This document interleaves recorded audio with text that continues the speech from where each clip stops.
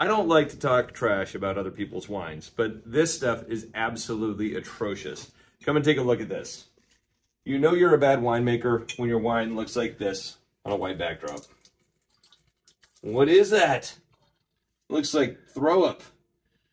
Here's the difference. Wow, it's purple, like wine should be. Okay.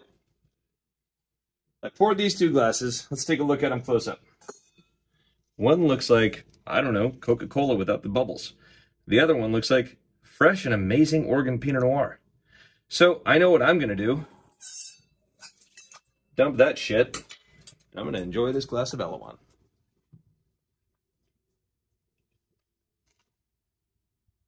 Delicious.